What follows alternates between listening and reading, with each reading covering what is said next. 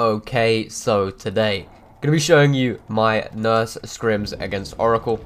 These clips are from about, I think 2 months ago now, maybe a month or 2 months ago. We were practicing just scrimming for a tournament where the map was Gas Haven. This was before Undying was banned on Spirit and Nurse. Just a little PSA for anybody that hasn't seen any tournament play before. Camping and tunneling, completely expected. I've seen a lot of people upset about me camping and tunneling, but every single killer in tournaments does this. I wouldn't be giving them good practice if I didn't play as optimal as possible to get kills and to try and win the game. So obviously, I'm going to try and give them the best practice possible. Okay, so getting into the commentary of the game, we're about 30 seconds in here when I find Zeno on the back right hand side of the map. So we are taking chase with Zeno. He's kind of in a bit of a dead zone, so it's a good area to chase for me. We do end up getting the down relatively quickly. We're about 40 seconds into the game and we get our first down. Takes us to about 60 seconds to get him on the hook, but we do have a basement hook. Straight away, you can see in the middle of the map here, I have Shack Gen.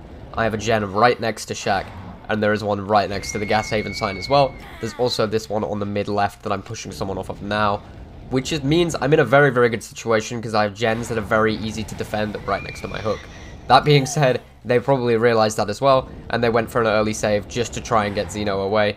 And straight away, as soon as I see that they've saved, I flick back, come back, and try and get Zeno down again. Zeno's trying to hide, obviously, because he doesn't want to get found quickly. If he doesn't get found quickly, that would be a really good scenario for them, because they would have got away with an early save, and my first hook would have been relatively pointless. But I do end up fighting Zeno. He's not running DS, I don't slug him for it, so I put him straight back down, and straight back down into the basement again.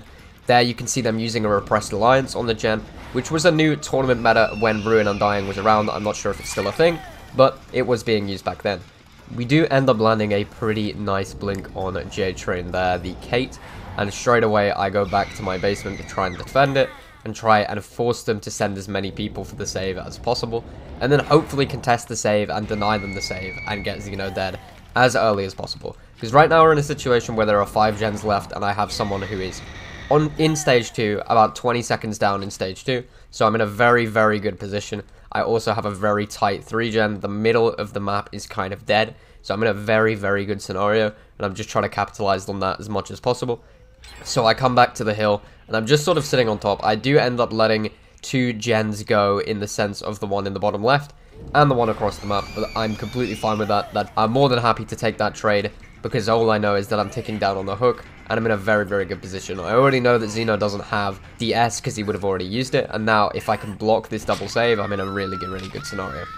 Right now, I'm kind of just sort of waiting for them to commit to a save so I can try and go for the grab, but they do actually have a really nice body block in there from Nigel, meaning I have to blink over.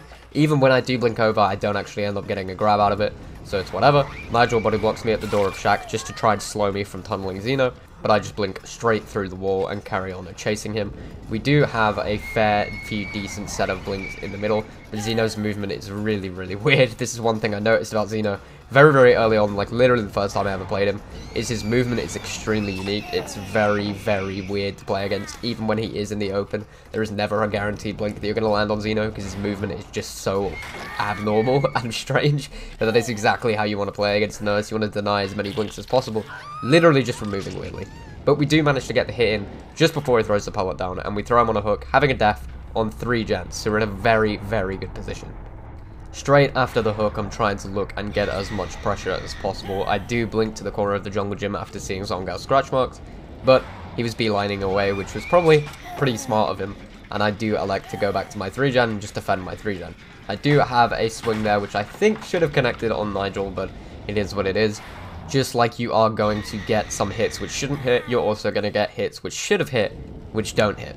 So we do elect to carry on taking this chase with Nigel. He takes me towards the bottom left of the map, trying to take me away from the gens so that I can't have them aggressing with Ruin Undying. We managed to catch him on the double back and get a free tag. Straight away, I'm electing to go back to my gens because I know that that Shack gen has good progress, and I'm just trying to deny it from getting popped because it's pretty vital in my 3 gen. This Shack, Gas Haven sign, and one right next to Shack is the 3 that I want to hold down, because the distance between them is just so little. There's just nothing between these gens at all, and if I can get it down in the area, then we're most likely going to see a basement hook, which would also be really, really good for me because basement is very easy to defend. Just the natural setup of basement and how it is made up, the one way in, one way out, 4 hooks right next to each other just makes basement insanely strong, because it means they have to go out that one way and they have to go in the one way. So if you as a killer stand on that area, then 100% if they're going for save, they have to come by you. So we do have a few nice little blinks on Nigel there in the middle of the map, which we are rewarded by getting the down. And then straight away, I'm trying to capitalize. I see scratch marks in the gas haven, and we start chasing a J-Train. Again, you can see what they're doing consistently is just running away from the active gens, trying to get as far away from the active gens as possible. In this scenario, it's like the bottom left-hand side of the map, so that's where they've run pretty much every time. Nigel ran this way when I chased him, J-Train ran this way when I chased him, because all of my gens are bunched up on the right-hand side of the map. I have 4 in a line on the right-hand side, so every single time I take chase, they are beelining to the left-hand side to try and make it as hard for me to try and make it so that they can get those gens off on the other side of the map. But we do go to 2 slugs and the other person pops a gen, so now all I need to do is find them and we can end the game right there and there, and it would be over. And we would have the 4k, and that would be an incredibly good result for me, of 4k with the 1 gen left. This was actually a pretty bad misplay from me here, because I completely forgot that Deliverance was even in the game. So I like to hook the Neo because I'm thinking, well, if they're just hiding, then they're forced to come out this way because that person's going to die unless they get the save. And then we're just down to a 2v1 scenario, so it doesn't really bother me. But they do end up Deliverancing because, of course, they're going to run Deliverance, incredibly strong perk, especially when paired with DS. Extremely, extremely strong, because that means that person can unhook themselves, and then they literally cannot be touched for a minute. But we do end up chasing Zongao, and we do end up getting the down, and we hook him on the right hand side of the map, just getting more points for us in terms of the hooks and the hook states. So we're not in too bad of a situation, but we're definitely not in as good of a spot as we were a few minutes ago. In fact, with the other Deliverance coming out on Zongao, they're now more likely to make a comeback than they were 2 minutes ago. So a fundamental misplay from me, hooking the Deliverance, and now we're in this spot where I have to technically win the game again or recover the game, pull the game back, because they have 2 people right now that can't be touched. If I do down them, I can't pick them up because they will just D-strike me and they'll be back on their feet. And we have 2 people that managed to just take themselves off the hook.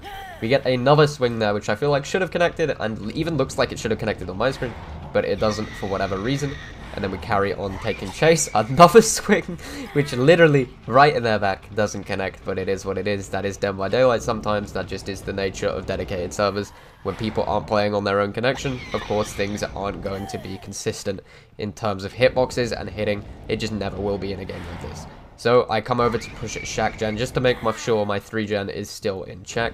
And I'm looking around for a survivor because I think there is one in the area. We do see the scratch marks on the back side of Shack, and I do end up giving chase to it. So we're blinking across the Shack here just to try and get line of sight on the survivor. Moving around the Shack, again, they're pathing from the jungle gym, they're hiding as much line of sight from me as possible, which is exactly how you're meant to play against Nurse. And then they're doing the smart thing, taking the initiative. I'm running the outer edge of the map, where there are trees, rocks, just things to make it as awkward as humanly possible for me to land that blink. And then when I do actually get a blink in the rough area, the dead hard comes out and just denies me that hit. So we do carry on chasing them. We path through the jungle gym.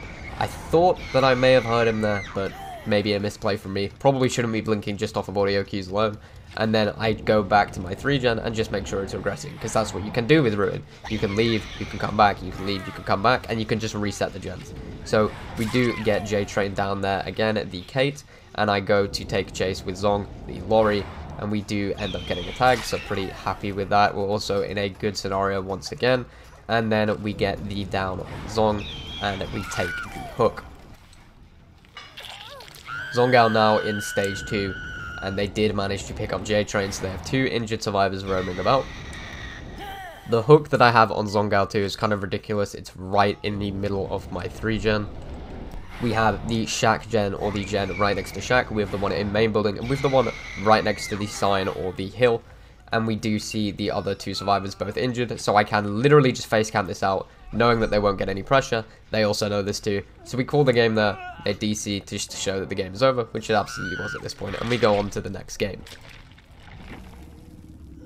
I'm not going to show you too much from this game, because there were some pretty fundamental errors from me, as well as that Oracle played it extremely well. They had extremely good chases. They pumped the gens a whole lot faster.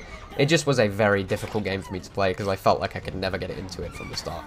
But the first fundamental error is I had a very, very poor first chase. I was just swinging into the survivor's back over and over, and that is definitely something that I should have been better on. Show you a speed up of that chase in the background now.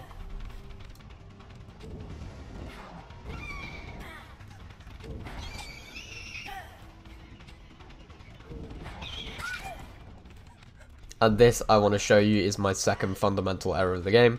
These two things combining just made it a really hard game for me to win. This was just very stupid for me.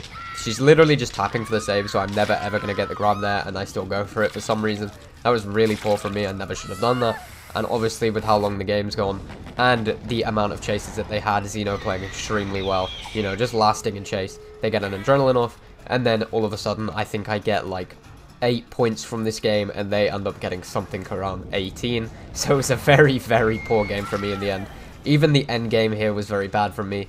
In a better case scenario, I would have had no ed, and I would have been able to hook somebody else, because if I got someone who was a fresh hook, I would have got 5 points, and then that actually wouldn't have been too bad of a game, because I would have got 5 points for the death on them, 4 points for the 2 hooks on Xeno, and 2 points for a hook I think I got on Zongao. But that would have been, you know, best case scenario. It was a pretty bad match for me overall. I didn't play the best, and Oracle just played extremely, extremely well, showing why they are probably the best team on Dead by Daylight at the moment. They've won 3 tournaments back to back, so I'm very, very happy to have this kind of result against them, but they played extremely, extremely well. Anyway, I'd like to thank you all so much for watching. I hope you have a wonderful rest of your day. If you haven't already subscribed, if you could consider it, it would help me out more than you know, and I hope you have a great 2021.